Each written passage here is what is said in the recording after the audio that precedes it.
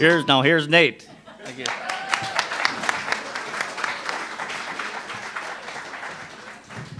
Thank you. Do I need this? Is it working?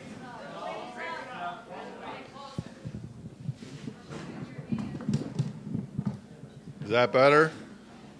Yes? No?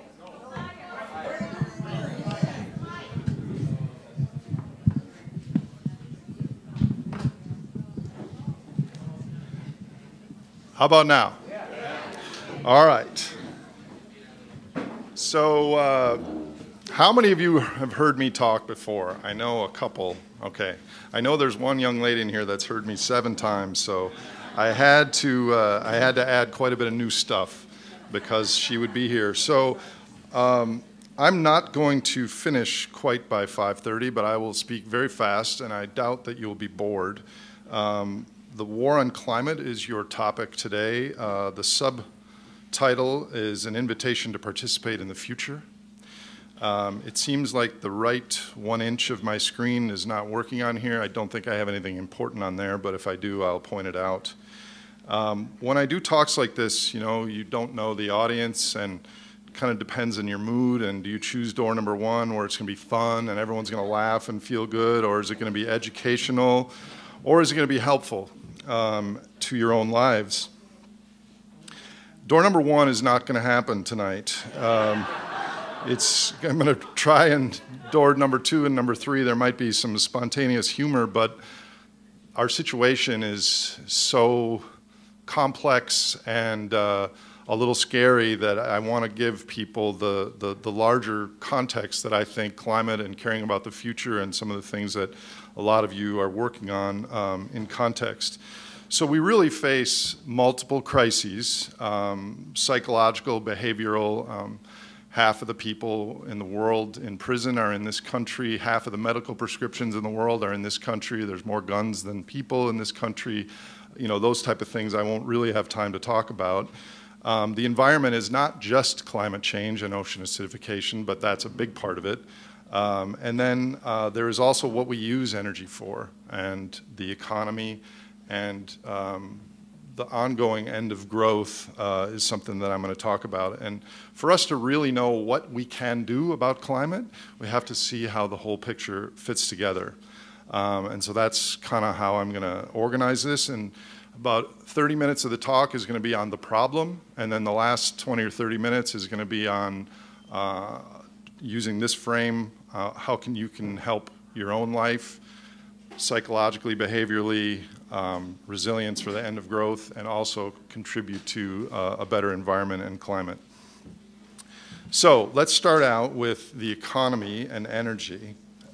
In nature, energy is needed for everything. There's heat and light come from the sun. It grows biomass, which are consumed by herbivores and the top of the food chain predators. But at every stage, there's an energy input. Energy is needed for everything. And it's the same way in the human economy. We have our primary capital, which is our trees and our fossil carbon and our rivers and nature. We turn that into secondary capital, which is our machines, our tractors, our toasters, our stuff, and also services. And then on top, we have tertiary capital, which is what people think is real, which is really stocks, bonds, commodities, cash, things that represent real capital. But no matter what we do in the human economy, we first require an energy input. No matter how you make a cup, you need energy, whether it's made with a coconut or plastic or ceramic or tin. You always need an energy input first. So this is me on one of my better fashion days. That's my horse, and I'm about 1/10 of a horse. A horse is 1 horse. That's our utility vehicle, which is 45 horsepower, and my truck, which is 150 horsepower. And we take it for granted everyone in this room was born in a human era where this amount of gasoline or diesel fuel in this case will power that truck 7 or 8 miles down the road in the snow, up and down hills. And can you imagine how much human effort that would take if we had to do it ourselves? So in our economy, since we're just pulling out extracted fuel that took 100 million years or more to refine and turn into this dense liquid fuel, we treat $50 worth of oil the same as we would treat a $50 pair of sunglasses or a $50 pair of boots or sushi or a coffee machine. In fact, our economists say that the only things that matter are labor and productivity. Energy is not special in our economics textbooks. But we know that energy is incredibly powerful in what it does for us. In fact, 90% of the work done on the planet is done by fossil energy. If you add up all the human labor and all of the solar inputs, that's only 10% of the work done on our planet. I don't know if you can see this. Okay, so at $75 a barrel, we pay 4 cents a kilowatt hour for energy. The average American makes $44,000 a year. So in 1 barrel of oil, there is 1,700 kilowatt hours of potential work. It takes me, I do 6/10 of a kilowatt hour in 1 day. So it takes me around 10 or 11 years to do the amount of work in 1 barrel of oil. So we can see how this labor has basically explained industrial civilization. And coal is even cheaper, though not as important as you'll see. So this incredible subsidy that we've gotten from fossil carbon has done a number of things. It's increased wages, it's increased profits, it's reduced the price of stuff that we buy, and it's increased the number of people. So the key story of industrialization is we were adding large amounts of cheap energy to replace activities that humans used to do by themselves. For example, we used to walk, and then we changed to driving cars, where we can get to where we're going 10 times faster, but we use hundreds of times more energy. So this is the trade that we did all around the world the last century. Now take a local example. If you manually milk a cow, it takes 30 minutes per cow per day. There's 0 external energy added. It works out to a wage of around $3 an hour. But then if you use an intermediate technology, which are some milking machines, which require less human labor, only 15 minutes per cow per day, a lot more electrical energy, 300 kilowatt hours per cow per year, and you now make $5 an hour. The super automated milking machines are 3 minutes per human per cow per day, a lot more energy and a lot more wages. Note that that wage number could be given to the employee, could be given to the owner of the milk factory, could be given to the consumer in lower priced milk. But this is how really cheap, basically indistinguishable from magic fossil pixie dust has supported our lifestyles and our economies. Now, something interesting happens though, because we're adding so many units of fossil energy per product, that when the price of energy goes up, the benefits go down. Here you see how many units of mechanical energy we're adding. The blue line is the hourly wage, and as the wage is on the left scale, and as the price goes up, the benefits decline. You can see it maybe better here, that when the blue line, the red line, the green line, as we increase the price of energy, the benefits from wages, profits, goods, etc., breaks down. And the reason that is because we're not just adding 1 unit of energy to replace 1 unit of human energy, we're adding thousands. Which is the way our factories work. You don't see it in your house, but all the products that we have are the result of thousands or tens of thousands times what humans used to do for those same things. So in nature, of course, energy return is very important, because if a cheetah chases mice all day, it might be very successful, but there's not enough energy in the mice to power what it's doing. So the ratio in nature of how much energy payoff you get for an energy investment decides and defines how successful you are as an organism. And this same thing happens in the human sphere. We've found the really easy fossil carbon long ago, and now it's getting lower quality. It's still there. There's still a lot of it, but it's dirtier. It's harder to get. It takes more resources. So there are really, when you think about it, all of us really think about gasoline, oh, it's $3 at the pump, and we think that's the cost. But that's only one of the costs. There's different levels of analysis. There's the price at the pump. There's the cost to producers in dollar terms. There's the cost to producers in energy terms. How much energy, forget about dollars, how much actual diesel fuel and natural gas did they need to pull up that oil out of 5,000 feet below the sea? And then there's, of course, what Dr. Hansen was talking about, and some of you have mentioned on the nuclear externalities, is what's the cost to society once we include these externalities. So the energy return on investment for discovering oil used to be over 1,000 to 1, and now it's around 5 to 1. We would spend 1 barrel of oil worth of energy to find new oil out there. So a lot of the good stuff has already been found and is being drilled. What do I have next here? So forget about if you don't think about the price at the pump for a moment, because that's influenced by money, which I'll get into shortly, the price of extracting oil in the world to the Exxons of the world has gone up 17% a year for the last 11 years. It continues to go up, which is not what our economic textbooks tell us. They tell us that things get cheaper and cheaper over time, and they did for 50 years or so. Okay, well, most people say, well, yeah, but technology can solve it. We're going to have technology is going to come about. Well, technology in most cases is a vector for more energy use. Most things that we do for using energy are replacing what humans used to do manually. That's the majority of it, like driving or lawn mowing or chainsawing. We're used to use axes. There's also new ways that we use energy that we never had before, like Facebook and the internet and things like that. There's also, we make our power plants more efficient and energy conversions. And then there's new energy discoveries, like solar panels and things like that.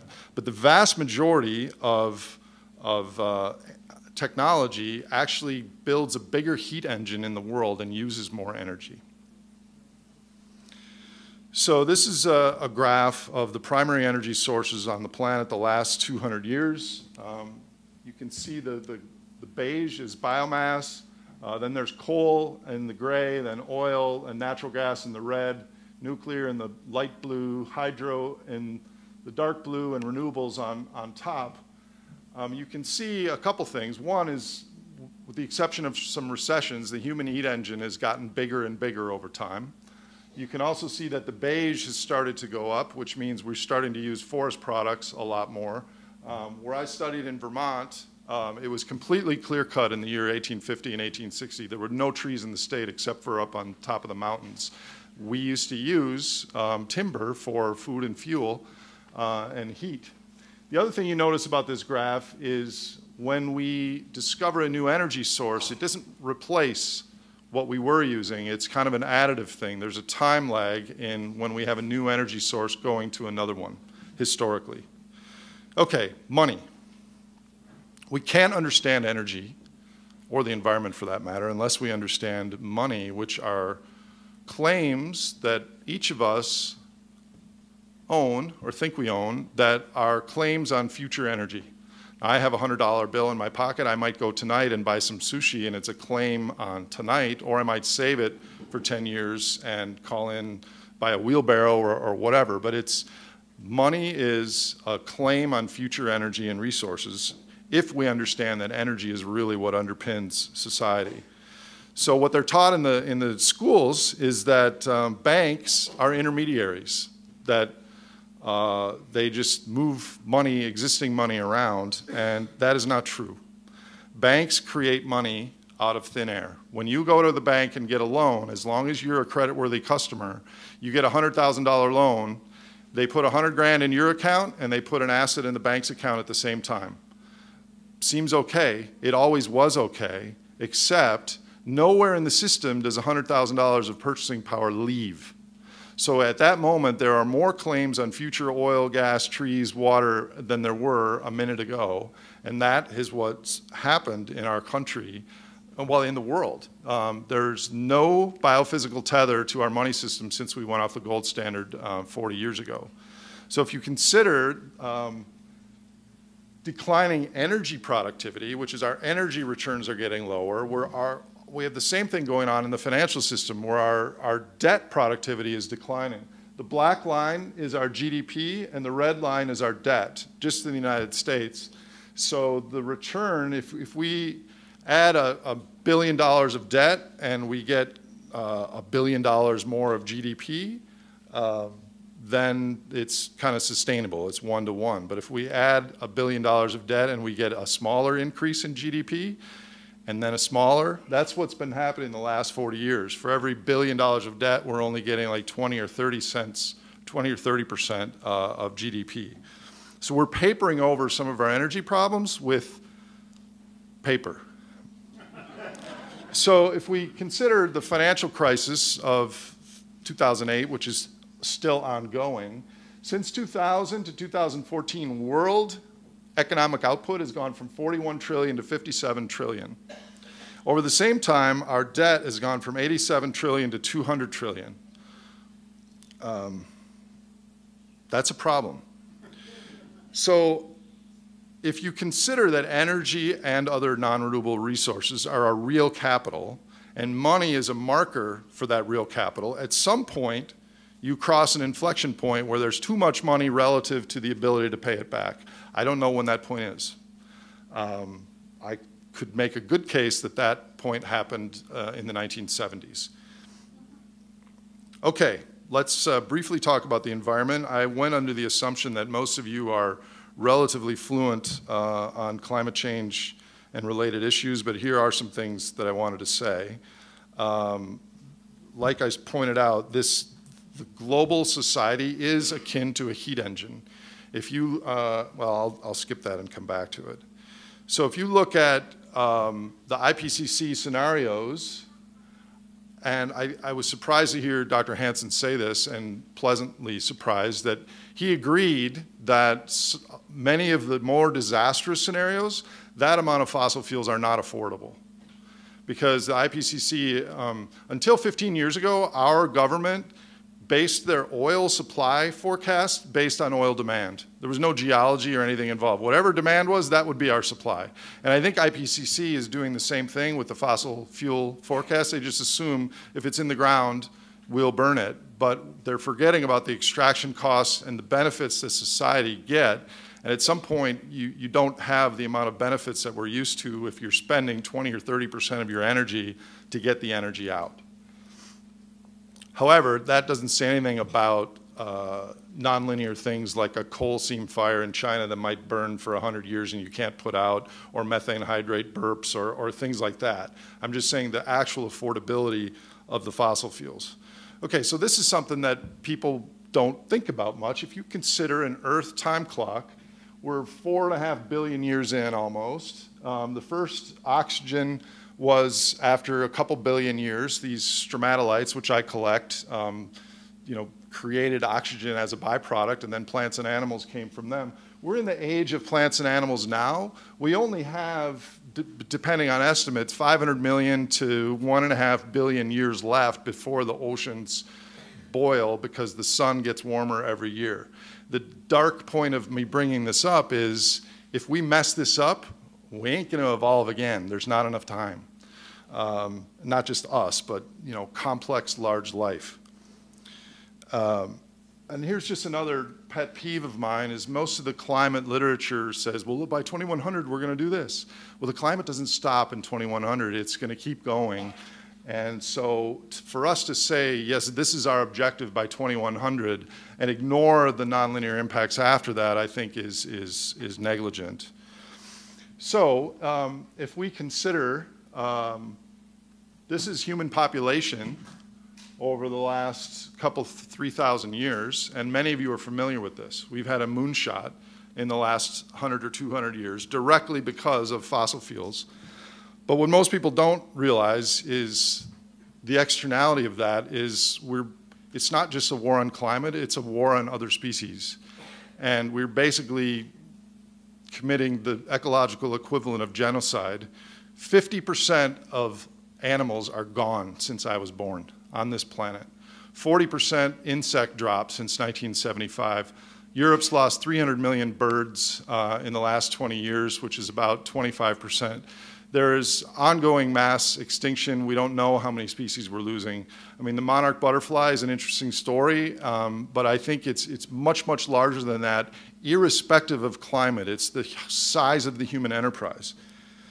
Right now, this is 10,000 years ago. The little red sliver was the biomass if you weighed all the humans that lived then, which was about 1 million.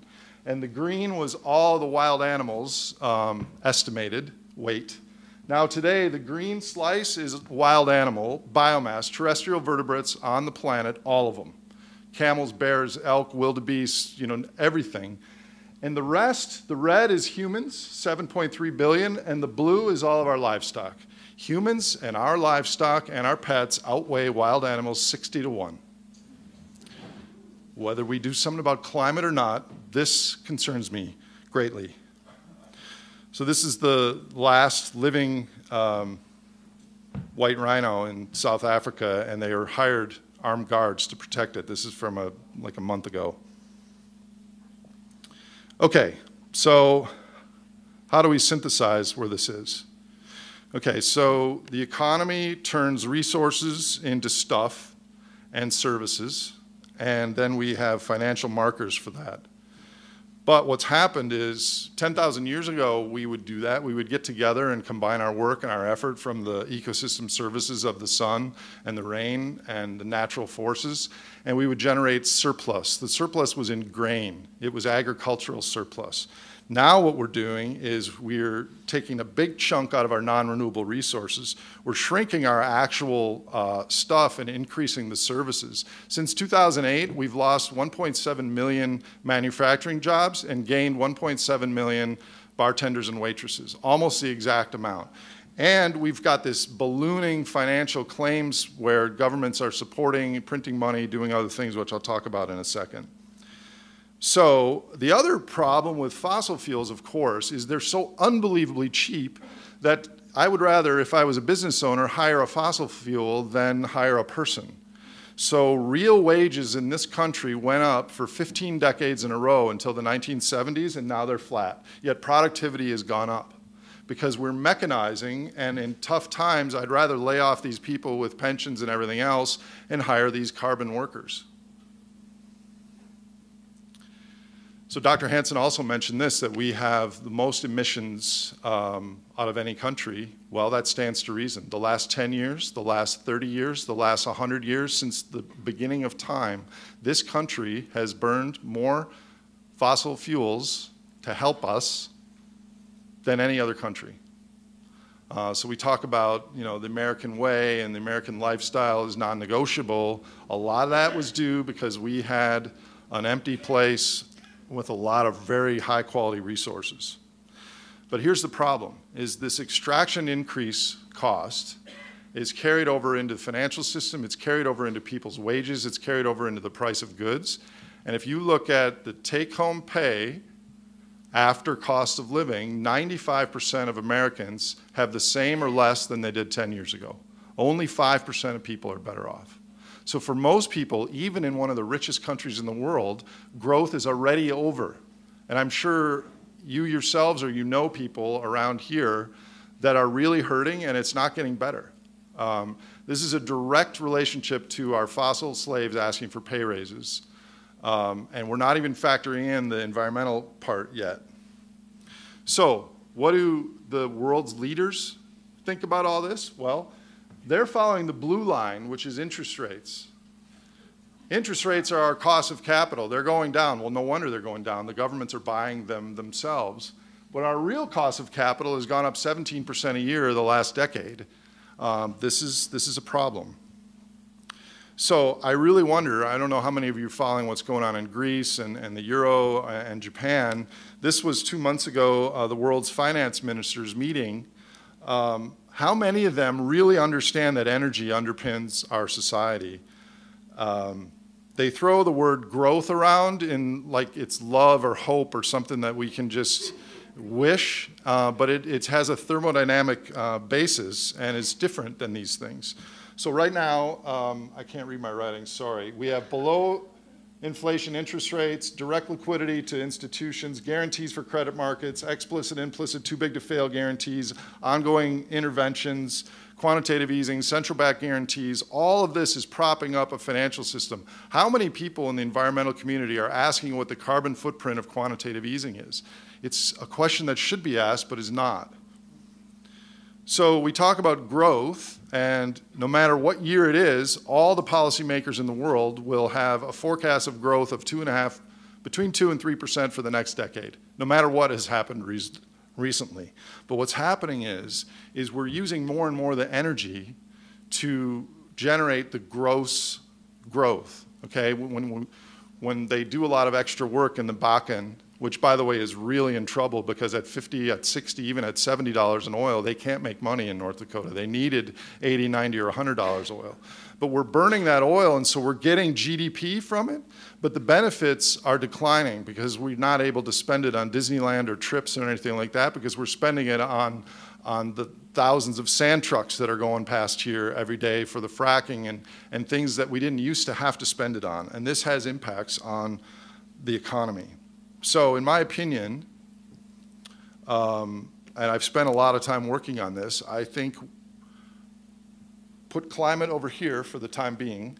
We are headed for wider and deeper poverty, and in the next 10 years we're going to have the largest depression this country has ever known, probably the next 5, but the next 10 anyways. And that is because of the costs are going up for extraction. The other thing that's going to happen is the really energy-intensive areas of the economy, cement, planes that aren't full, concrete, aluminum, those things that require a lot of additional inputs of energy are going to become too costly. So we're going to go back down to the intermediate stages. Now, in the near term, we can paper this over with money and guarantees, but the engine that drives the economy is starting to slow.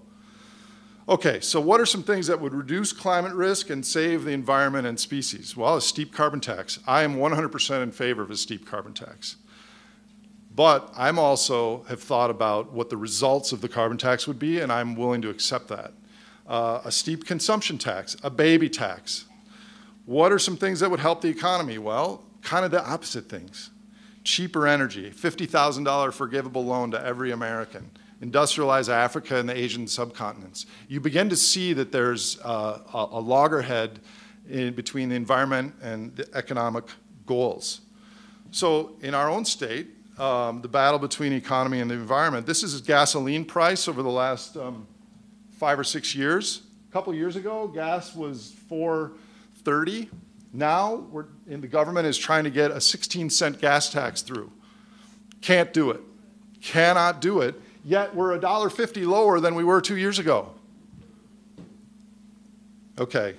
I'll just read this briefly because I have nothing against our president because I think he's stuck, and I'll get to that in a second. But quotes, now under my administration, America is producing more oil than at any time in the last 8 years. That's important to know. Over the last 3 years, I've directed my administration to open up millions of acres for gas and oil exploration across 23 states. We're opening up more than 75% of our potential oil resources offshore. We've quadrupled the number of operating rigs to a record high. We've added enough new oil and gas pipeline to encircle the earth and then some. Applause.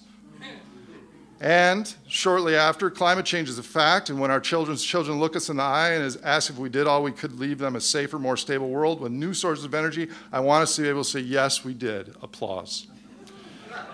It's not against him. It's the political structure. Well, I'll get to that right here. Our politicians, our leaders that we elect, are kind of in a tough spot. Imagine them saying the things that I just said to you.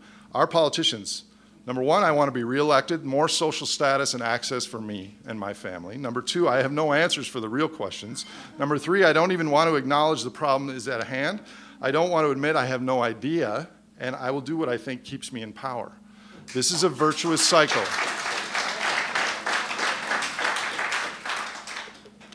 We can talk about this in the Q&A, but real quickly, we are going to 100% renewables. It might take 200 years, might be 50, I don't know, but the carbon pulse will end eventually. The problem right now is we're trying to build a bigger heat engine, keeping the other stuff going, but adding solar and wind and other things. So the problem is that the cost all in is not enough to keep the financial system, which requires new interest every year to pay back the interest from the past. Any combination of renewables and fossil fuels together cannot continue growth. And because we can't continue growth, then we have some other problems. We have political problems, we have poverty problems, we have how do we organize society problems. So yes, going renewables 100% sooner rather than later is a very good idea, but there are consequences that have to be included in that. I'm going to skip this for time reasons. Okay, the summary of the problem. We don't face an energy shortage, but rather a longage of expectations. For most, not all people, growth is already ending. Current consumption levels are being supported by central banks creating money and guarantees around the world. A carbon tax is a tax on 90% of our workers and counter to GDP, and we can talk about that in the Q&A. Solar and wind are getting cheaper, but not cheap enough to continue growth. We need larger than baby steps, but our policies and institutions were designed for baby steps. We are unlikely to do much in advance of a crisis. The main difference between us sitting in this room and earlier humans is A, we're using fossil carbon as a main energy source, and B, we figured all this stuff out, which has to be worth something. Okay, Emily, where are you? Is Emily here? Oh, hi, okay. So this is the new stuff that I added. Okay, so some of you might be thinking, wow, this is exactly what I think. This is great. Others of you might be thinking, if that's the case, why aren't other people talking about this? Why don't I hear it in the media? Why don't I hear it at, dinner parties? And some of you might be thinking, this guy is full of shit. I can't wait for dinner. And the reason that we feel this way is that the brain is like a gyroscope that reacts to incoming things that makes us more healthy. And I'm going to give you a very quick run through of 6 cognitive biases that are prevalent in our species.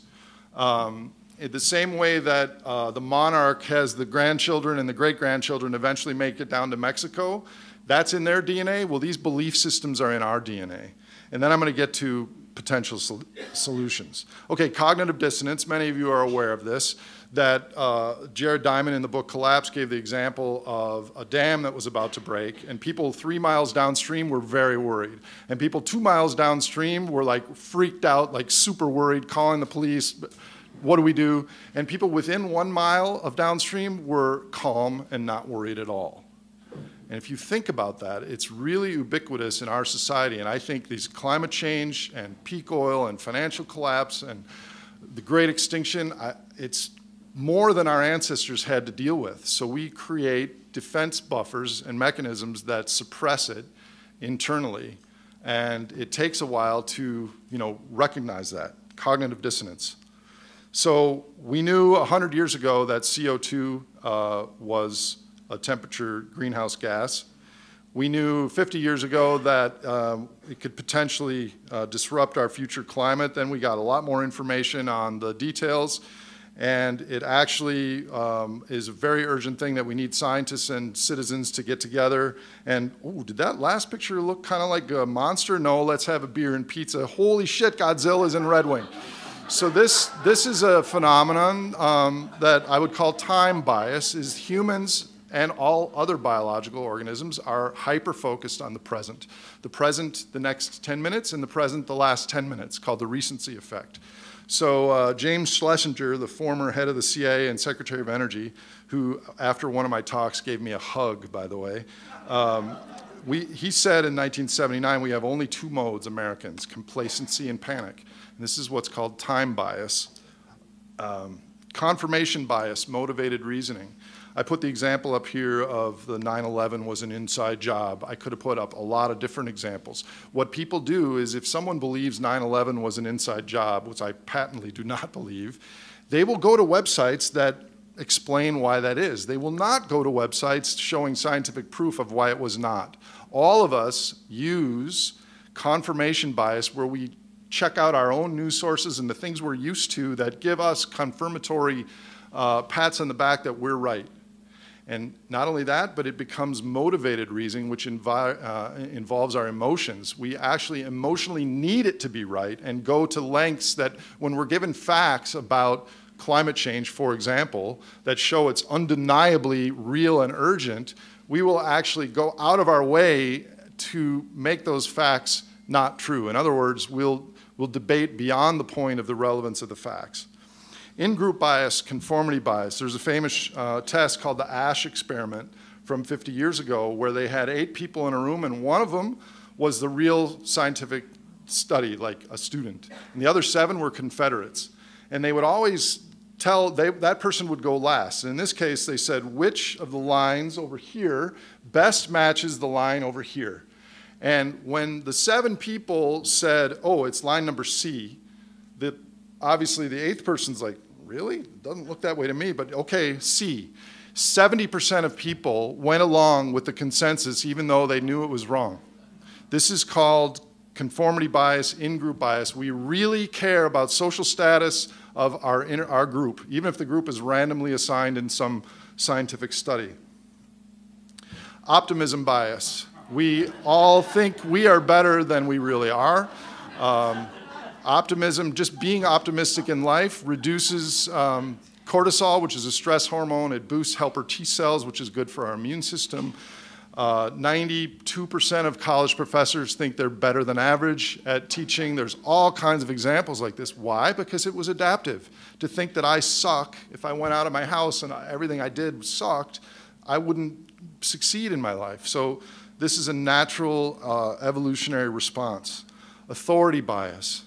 Science has shown that if someone is charismatic and emphatic and in a position of authority, we will believe what they say, even if at the simultaneous time we're showing a person with proven credentials that is an expert in that matter. We will believe the authority figure who speaks with charisma more.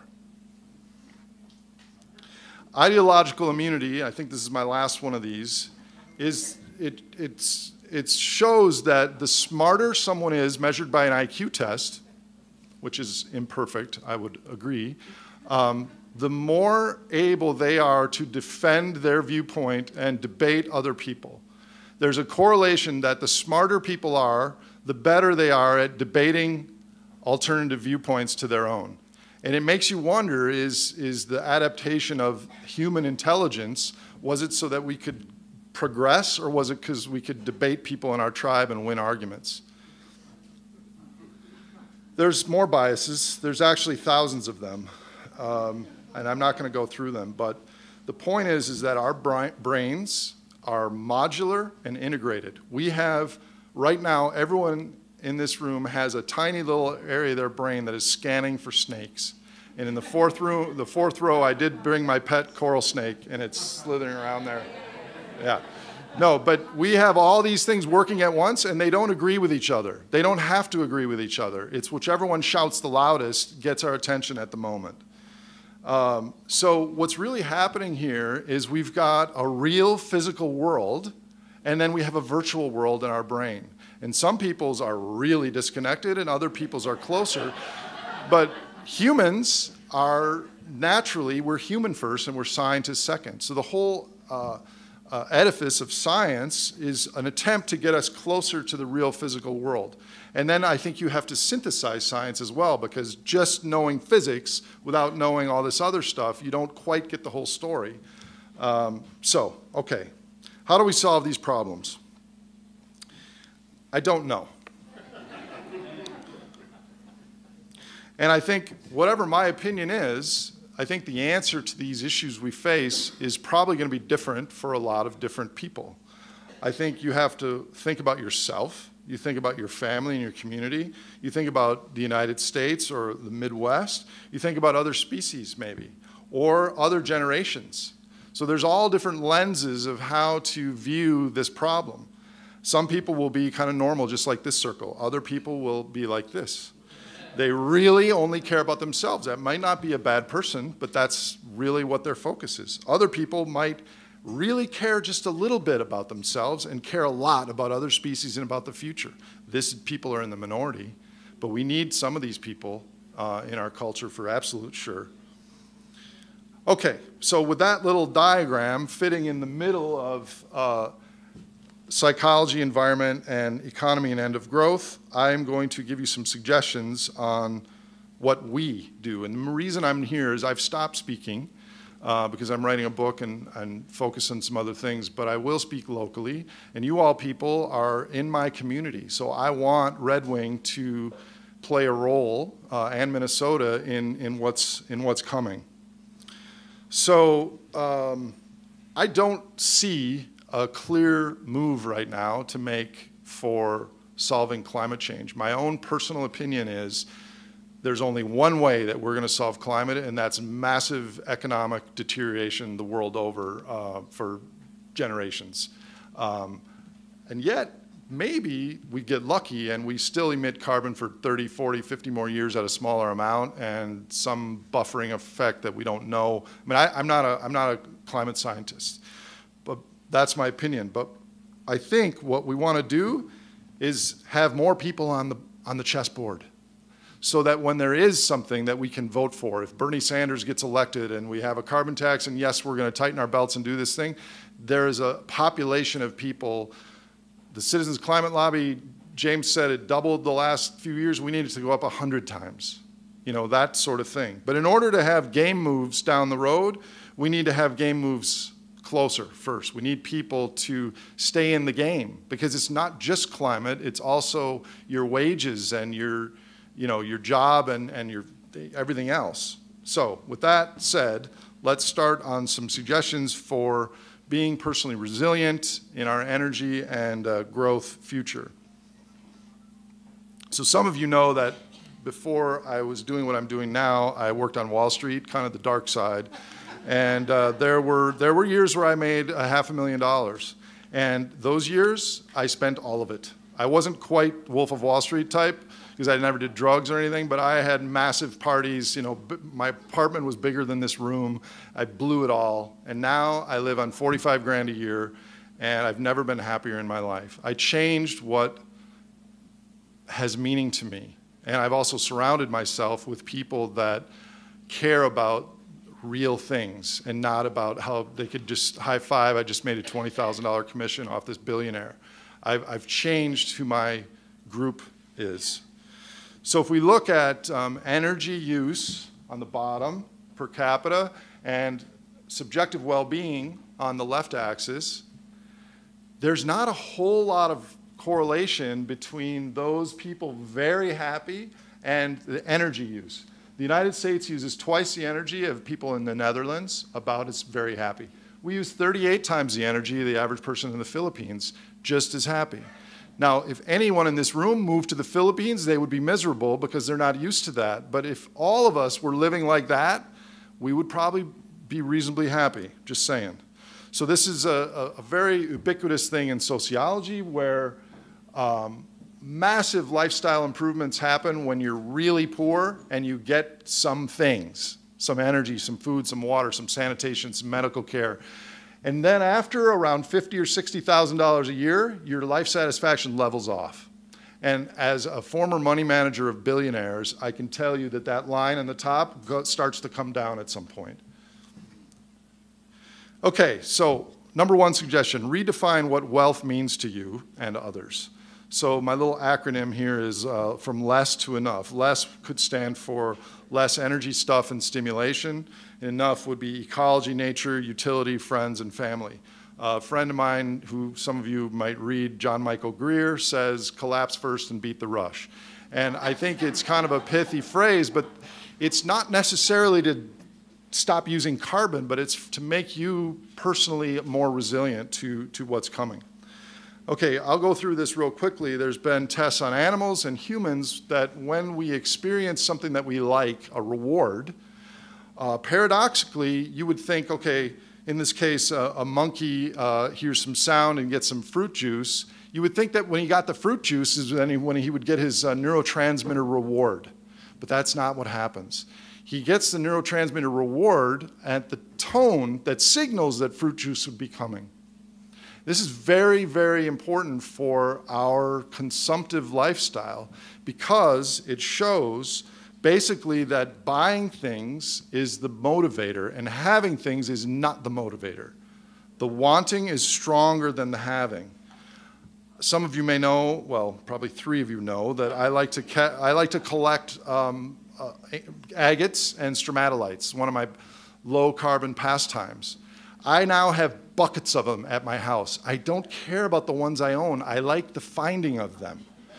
And if you think about that dynamic, you can expand that to our entire culture. One more shopping center, one more rainforest cut down, one more orgasm, one more skyscraper. It's about the experience, not about the result. We have flow-based brains in a stock-based world. It's a disconnect. So if you think about this and in your mind think of a few graphs ago, and this is there is a point where we have enough, and then beyond that it's not good. So the suggestion here is to recognize this dynamic and resist meaningless consumption. This is not a picture of my storage shed because I didn't have time to get it, but my storage shed is way worse than this. And it's stuff from when I got my PhD 10 years ago. I have, paintings and battery. I've never even been in there in 3 years. Okay. Suggestion number 3, don't just stand there, be useful. I think we need to have people with real skills, MacGyver skills, or cooking skills, or small engine skills, things that you can do. Okay, so another main driver of our behavior is relative fitness, relative to other people. And this is a core precept in biology and nature. So just think real quickly. Emily, this is the 8th time you've heard this now. Would you prefer a 4,000 square foot house in a neighborhood where all the people, your neighbors, had bigger houses?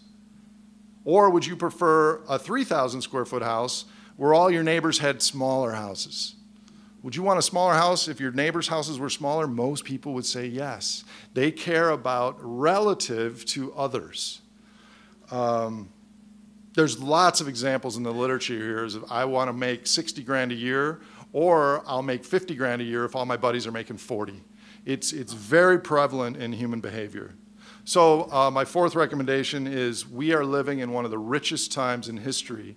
Enjoy absolute wealth rather than relative wealth because, believe me, I've caught up with Jones twice in my life and he's an idiot. Okay. So knowing that right now oil is depressed, and there's some reasons for that, but it's not going to last long, energy is going to get more expensive throughout your lifetimes. And there could be an economic depression, and it could go down, but over time it's going to get more expensive, which is going to limit some of the things that we do. Buying things from New Zealand is not going to be commonplace in 10 years. We're still going to have globalization, but I would expect that sort of transport is going to decline. So become more flexible and adaptable. Don't get a job that's 80 miles away and you have a 150-mile daily commute. Not only yourself, but we need to think about localizing and regionalizing supply chains. We can't have little components for our wind turbines and solar panels coming from, well, I was going to say Korea, but yeah, China. China's in really deep doo-doo right now. They are underpinning their market. They made it illegal yesterday to short sell. Like if you're short selling in the market, you could get arrested and like killed. So they are trying to support their stock market by any means possible. They're buying stocks, the government is. I mean, it could work, but not forever. So yeah, we need to localize and regionalize supply chains. And the final suggestion in this little section is help create cross-generational tech, not gadgets. There's a billionaire named Peter Thiel whose tagline is, "We wanted flying cars and we got 150 characters." reference to Twitter, is a lot of the things that we're developing are just giving us quick bursts of dopamine, and they're not helping the future. Okay, moving on to the psychological component of my suggestions for what you might do. So when you hear about all this doom and gloom stuff, it actually takes an outsized portion of your brain, at least temporarily, and it's probably too large relative to the reality. So the reality of the Grim Reaper is real, but it's smaller. I think we need to expand our capacity for uncertainty. We just don't know. And the future is not yet determined, which is why we need CCL and other organizations to fight for things that we really care about.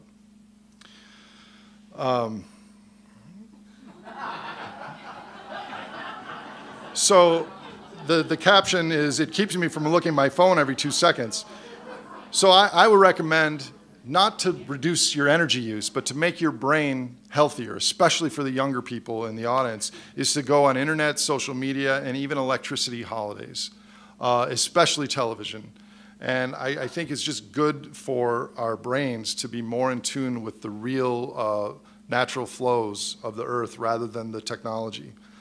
Number 3 is try to narrow the gap between the virtual and real worlds. That you do by education and discussion with smart people and reading, and maybe reflection without any social media or anyone around you. Just look outside at nature for 10 or 20 minutes a day, and you can get a sense for what's really happening. Number 4 is, if you're very afraid of something, when I started my own hedge fund, I was good at making money for myself, but as soon as I risked it for other people, I got really scared. And I hired this neuro-linguistic psychologist to tell me what to do. And he said, you need to lean into your fear.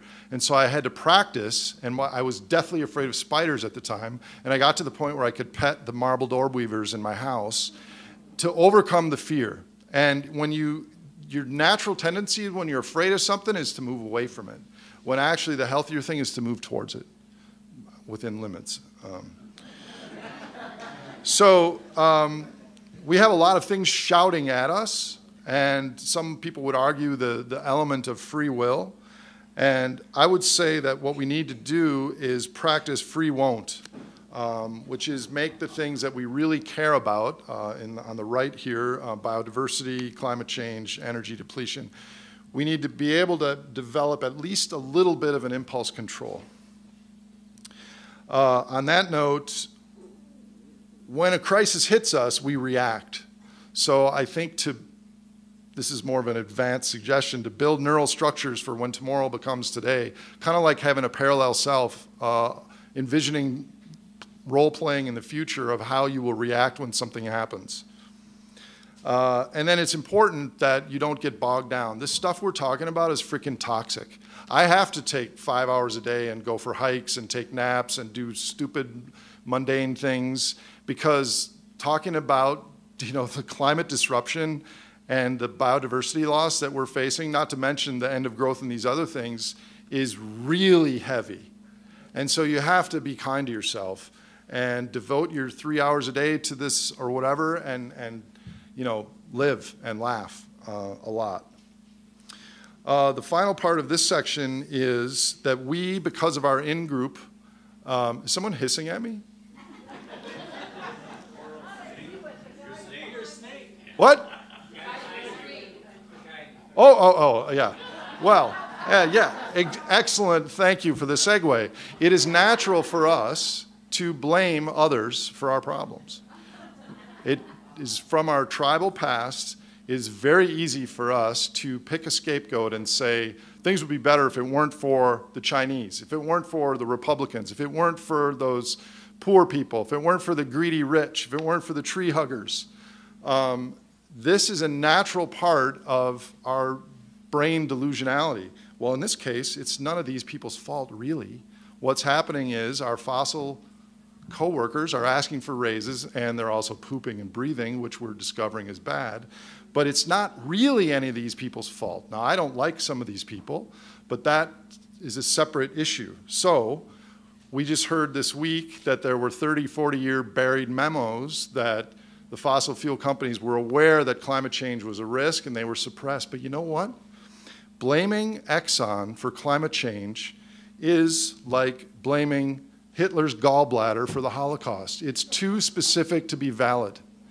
We are all complicit in this. And I think it's just very superficial and doesn't delve deep enough into what we really face to just have a scapegoat and say it's the dirty fossil fuel companies. On that note, I think the recommendation is to avoid blaming others and take ownership and responsibility. How many of you are really looking forward to the next election? Because that next president is going to change things for us. No, I'm not. Okay, well, maybe if Bernie Sanders got in or something like that. But my point is that we put too much pressure and too much reliance on others when we need to look in the mirror a little bit. There are sociopaths in fossil fuel industry, but there are also sociopathic lawyers and doctors and people on Wall Street and real estate developers. And there's very good people in the fossil fuel industry as well. Bishops. And bishops, sociopathic bishops, thank you. Okay, so I'm nearing the conclusion of my talk, and we still have some things to do about why you came today, which is what to do about climate change, what to do about the environment, what to do about the sixth great extinction. And I think some of the things I'm going to say now are a little controversial and maybe don't feel good, but maybe that's okay. Uncle Tom's Cabin was written in the 1860s before the internet, Emily. And so people then, they could read, and then they would get angry. And what they would do is go out and riot or go out and argue or go out and do something. Now, when we read something that makes us sad or pissed off, we write a blog post or we tweet. And what happens then is the dissonance in your brain disappears. The intelligent raging that was there is dispotentiated. It's gone because I expelled it in the ether because I was so clever and boy, I told them. So I would argue that at the margin, yes, we need social media, we need education on these issues, but you need to balance it with actually doing things, and so blogging isn't doing the trick. Neither is reducing consumption. Given what we face, to go living off the grid and buy an electric car or give up factory farm meat or any meat for that matter, these are all good things, but we need warriors and mystics. What we face now, someone living off the grid is doing about the same for climate change as Donald Trump. Well, maybe not that bad, but you know what my point is that we need a rapid reduction. We don't need a little bit of a marginal reduction, and if you just reduce and the whole heat engine keeps getting bigger, someone in China is going to use what you didn't. So I believe we need more warriors and mystics. We also need diplomatic dialogue between this group, this group being the Citizens Climate Lobby, and the people that create our supply chains of food and energy and sanitation and things, that there's a physical infrastructure and there's an environmental story, and those people aren't talking to each other. We need to strengthen the agenda of the self-aware mind versus the agenda of the gene. This is kind of an advanced thing, and since we're close to dinner, we'll talk about it later if you'd like. This is relevant, though, to you, is we need to scale renewable energy, but not because let's just use all this and do it with solar panels instead. Because I think some of us with resources can do that. Everyone can't, because we don't have that amount of cheap capital that we once did. So my suggestion is to use renewable energy, but not to build a bigger heat engine. If we look at the same curve of diminishing marginal returns, I get a hell of a lot of utility from my 1 watt that my cell phone used, or the 10 watts of a computer. The first few hundred watts are precious. But the ability for me to bake 2 turkeys in the oven at 3 in the morning, I don't really need that. So the very radical suggestion is that in our country and around the world, we need pilots for people living without baseload. That sounds radical, but it's going to happen in 20 years, in 30 years, in 15 years. We need examples of how that works. So we also need to consider that we're taking 35% of the net primary productivity of the planet. We're taking more than our share. And we need people to educate and inspire others on new cultural aspirations and values, which includes putting your foot down and saying, this is unacceptable to me. This is not what I stand for. And we need to welcome and consider alien thinking, because conventional thinking has gotten us in a hole, and we're digging the hole bigger. Okay, some general suggestions that don't fall under those, and I'm almost done, is the human ecosystem. What we do is we take energy and non-renewable resources and turn it into dollars. We turn the dollars into feelings. Those feelings are what our evolutionary ancestors had when they met with success in finding mates and resources, plus waste. But we don't need to use all that energy to get those same neurotransmitters. So in the future, this is also going to be what the human ecosystem will be, but maybe we can have less waste and the same or better feelings depending on what culture ascribes to. Now, I was going to say that everyone should get in the best shape of their life and lose weight, but I'm 265 pounds standing here. I can't really tell you that. So, but I do think physical human capital is very important. So when we talk about financial chaos and the end of growth, the natural reaction to a lot of Americans is, oh, I'm going to buy gold. I'm going to buy guns. And you laugh, but that is true. But I think we need to look a step beyond that. And instead of saying, oh, if this happens and there's a Great Depression in Red Wing and things are going to, supply chains are going to shrink and we're going to have an incredibly local economy and do I buy guns or gold? I think a better question is think about what you would do then to help your community. How can I help? Ask that now. If that happened, how would I help people around here? What would I do? And whatever the answer is to that question, start thinking about those things now and building those skills and that mindset.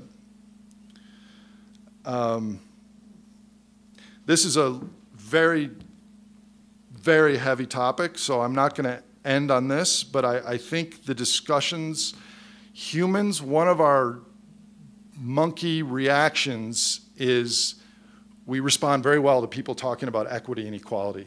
And we respond very poorly to people talking about the rich get this and everyone else doesn't get anything.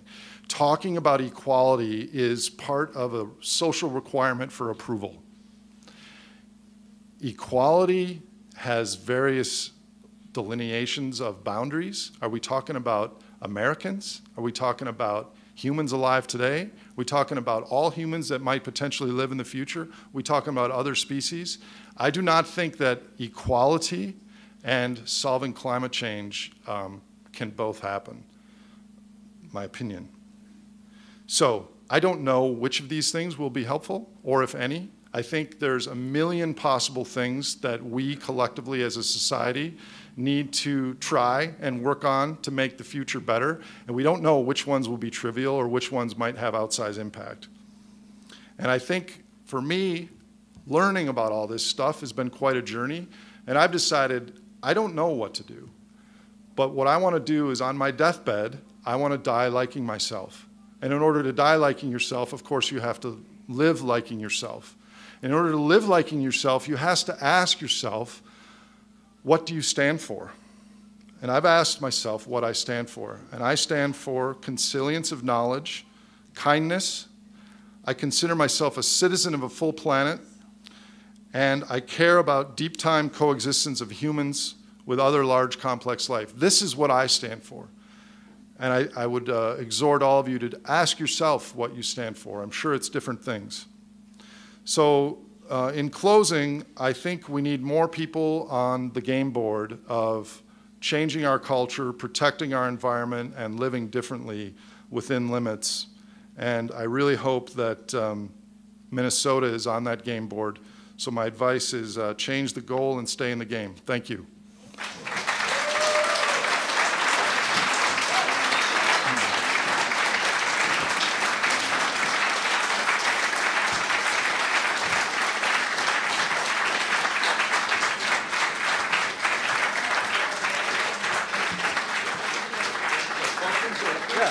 So I guess we're kind of over a little bit, but why don't we take 15 minutes of questions if there are some, and then everyone go outside. If you want to go outside now, go ahead, and then we'll have like 15 minutes of questions, and then we can meet outside and discuss more. Sure.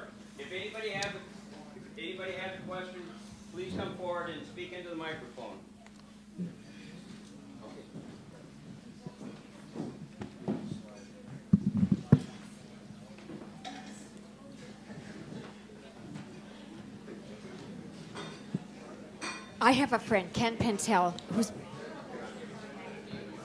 Peter, go ahead.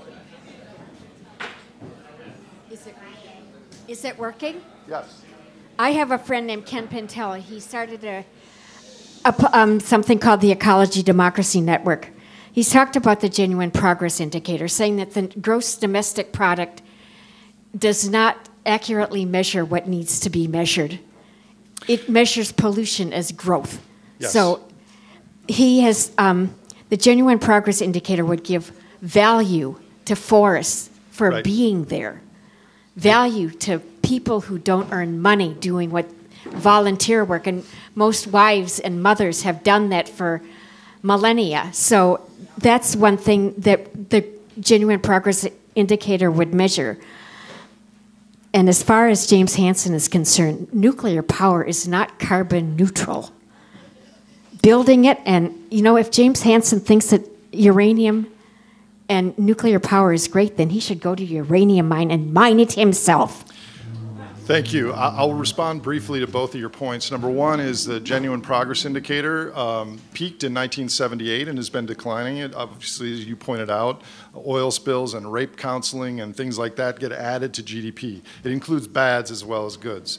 So definitely we need to move. The Kingdom of Bhutan has moved to gross national happiness as an objective. We need to move in that direction. But here's the problem, is the people that own the creditors in this country own GDP and what it produces. We can't pay them back in GPI certificates. So there's that bridge that needs to be crossed. Your second comment is a correct one, although nuclear fuel over a very long time would be relatively low carbon, but solar and wind are also not carbon free. Look at all the industrial machinery that goes into making those, and each component of those has incredibly huge industrial factories to produce it in mass producing. So what we're talking about is reducing carbon, not eliminating carbon, I think. But thank you. Mm-hmm. Oh, I had heard once that a good question is better than an answer. So that's what I like about the question response deal. They've been good questions. Well, what I'm thinking of is it seems like over the years I've learned to maybe do the opposite of what the majority, like that line thing, if everybody thought it was the wrong line and I thought it was the right line, I'd want to stick to that, And to me, I think most of this crowd, too, would go against the majority. But in a way, we have to teach children, I call it holy disobedience. We've got to get children to... I did a lot of that. Good. That's why you're where you are, I bet you. I think I did a little. But how do we... Really, the school systems do not teach children to be different or to be disobedient at the right time. And the soldiers, they should have been taught disobedience a long time ago, So how do you teach disobedience properly? Well, that gets to the question of our education system. Our education system now is to filter people properly into the workforce to get jobs. It's not really to learn. So I think we really, and not only that, but kids are coming out of college with six-figure debts, then there's no jobs to pay it off. So our whole education system needs an overhaul. And, that's a very good point. And I think we need to think about it hard because it's the next generation of what they learn. I would love to see 200 years from now, however many people live on the planet, if they're all like quoting Herman Daly and they know ecology when they're in 8th grade, that I would view as a success. Yes, sir. I know this question might go against perhaps a major thing that you've been talking about, but I really don't understand it, and I plead ignorance, and hopefully you can put some light on this. We owe trillions and trillions of dollars. I guess most of that to China, if I understand correctly. I don't know. Like I said, I'm not very good in economics. But if we owe that much money in debt, what does that mean? Okay. I mean, I'll try this. Okay. So there's two lenses with which to view debt. One lens is what most of us consider, which is if there's this much debt, then there's got to be this much credit. It's a zero-sum game, right? If there's 100 trillion here, there's 100 trillion there. It's a zero-sum game. And that is a wealth inequality issue, that a lot of people have, a very small amount of people have a lot of the credit. But the other issue is when money comes into existence, it's matched creditor and debtor, but no one asks the energy and non-renewable resources when the money is issued. So the second lens is kind of a Ponzi mentality, which is all of this money, whether it's the interest, the money in your checking account, the money in your pocket, your stocks, your bonds, all that stuff requires a future return that is predicated on, in our case, cheap fossil fuels and other non-renewable resources like copper and things like that. So in some sense, it's a zero-sum game, and in another sense, it's a larger and larger claims on the future of stuff. And yeah, we owe, we have 18 trillion in government debt, but we also have personal debt, corporate debt, household debt, financial debt. There's various layers. Okay, you're probably more confused than you were. It's a long story. Don't worry about it.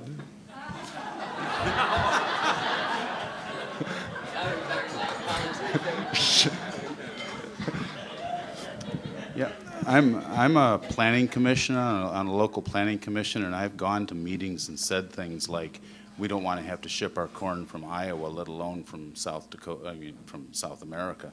And I'm wondering if I can use you as a resource when I make that. Absolutely. Okay.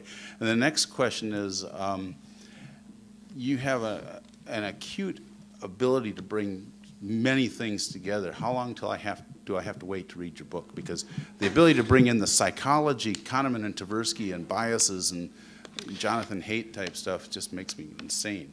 I can't Those wait. are great references. The answer is, to be honest, is I got fed up with Wall Street in 1999. I gave my clients back their money. In 2001, I started reading books, and I had $500,000 in the bank at that time, so I kind of just lived off that. I traded a little bit. I went hiking for 6 months with my dog at a time with a backpack full of books by Herman Daly and Ishmael and all these things. So it's taken me 40 hours a week for 10 years of reading. So I'm trying to condense that down into 1 hour. But, and now I read science fiction and fantasy because my head explodes if I read more about climate change. So I try and every third book be a nonfiction book, but I'm failing at that. Because you don't need to know all the reductionist details about one thing. You just need to kind of know. We need more generalist knowledge instead of reductionist knowledge, in my opinion. Good point. You must be an operations research major. No, Chinese and business. Okay. Now the real question is, do you think we should try and get the kind of activity going that we did in the year 1998 when everybody was worried about year 2K?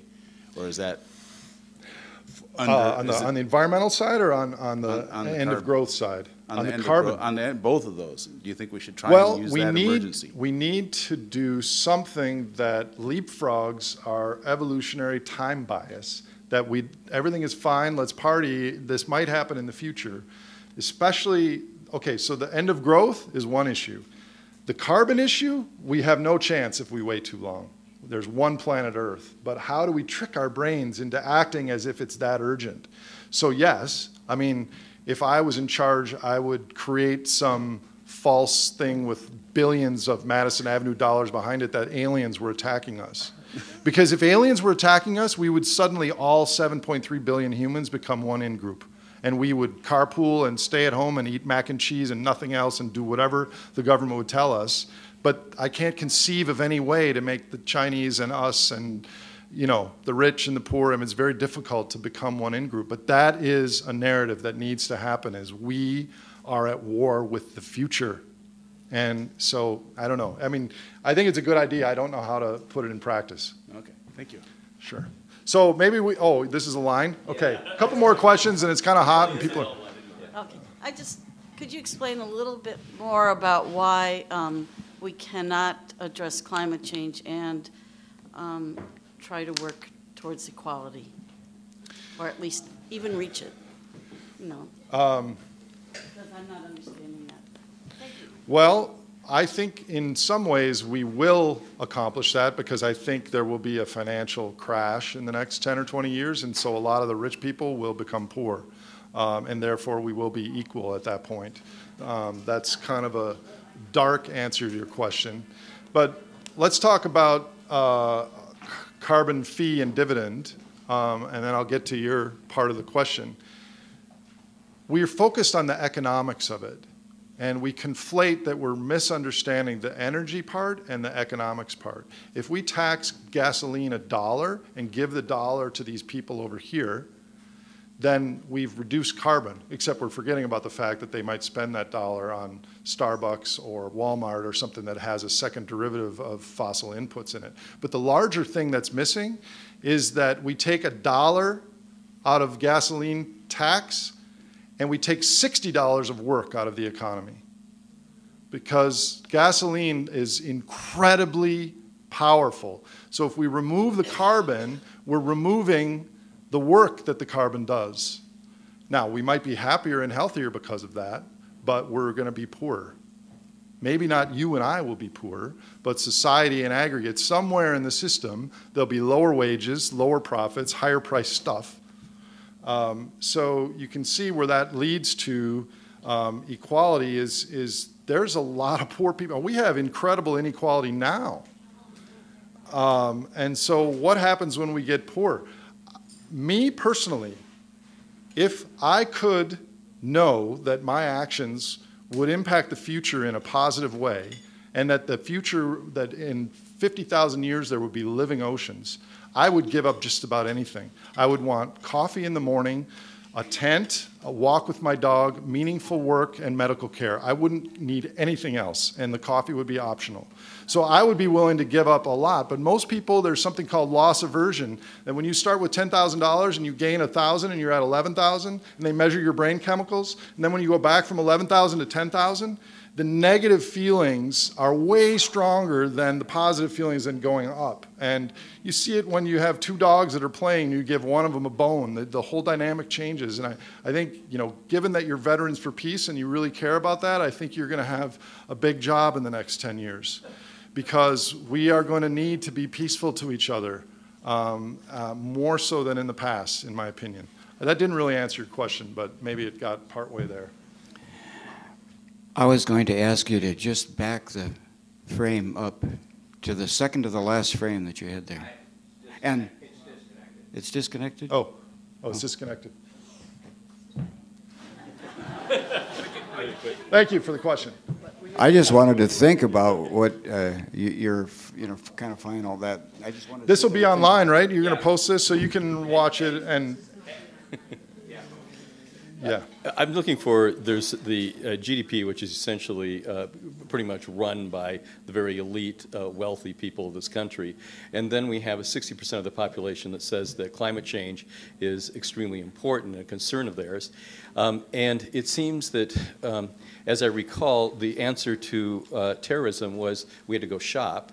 That was the #1 thing, that consumerism, so that's what we're really good for, is consuming. So why don't we stick a stick in their wheel by not buying, holding off and saying we're not going to buy one day a week or something like that. I think that's an excellent idea. I mean, it just seems crazy to me that we just keep handing them the money and telling them you lead us by the nose. You organize it, I'll sign up. Okay, good. You're there. So, are you wanting to quit? No, I don't mind. It's just hot in here and people are hungry. I don't mind. Yeah. I'll stay as long as you want. Okay, so I have a question that came from your last, the conversation we said about people being poorer. Now, in the United States, there is so much stupid stuff that if we could selectively get rid of the stupid stuff, being poorer would be fine. Have you thought of any way to do that? I think for 40% or so of Americans, a reduction in consumption would make them happier and healthier. But 50% of Americans truly basically have nothing. They have less than 3 months of income saved. If they lost their jobs in 3 months, they would have 0. So we're going to have to deal with soup kitchens and medical care and all those things. So there is going to have to be some sharing going on. Whether it's voluntary or forced, I don't know. But I think for a lot of people, reducing their consumption will make them happier and healthier. Right. That's kind of is like how to manage that. I'm growing food, by the way. Anybody want to help? The community rights movement, Community Environmental Legal Defense Fund, and those whole things, do you have a perspective on the stuff they're doing? This is not fair to ask in front of the group. Let's take that offline. Yeah. I do have some thoughts on that. Yeah. Were there more questions? Yeah. Thank you. Have you seen the REMI study that CCL commissioned that looks at the economic impact of fee and dividend? Yes. And it shows that the economy doesn't suffer, but it grows. GDP goes up. And then also British Columbia has had fee and dividend for a number of years, and they have seen economic growth and also an increase in their use of low-carbon technologies. So I'm just wondering how that fits. I disagree with the REMI report for some of the issues because I don't think they used a biophysical perspective. British Columbia at one time could have been a good example, but it's a failed example. They stopped at $35 a ton. Their carbon consumption flatlined and went down a little bit for 5 or 6 years. Now they've rehauled that, and it's expected to increase the next 10 years in a row. And what happened was that the carbon tax there, a lot of people drove into Washington State to fill up their cars and went back to Vancouver, and other things like that. So it was a mild success for a while, but now they've frozen it. $35 a ton, no more increase, and now the CO2, if you look at the projections through 2025, every year carbon is going to increase. So it's the heat engine that is the amoeba, which is human society, that needs to be pricked somehow. I think the CCL thing, frankly, I hope that you guys get it through. But I'm also aware of, I think, when the economy really does turn over in this country, Bill McKibben and others are going to be blamed for some of that because, whoa, these coal plants are so more expensive. And if we're willing to do that, I mean, we should be willing to do anything, right, for the stakes. But it's just complicated. It's not like I'm against it. It's just that it's nuanced. Okay, we'll continue outside.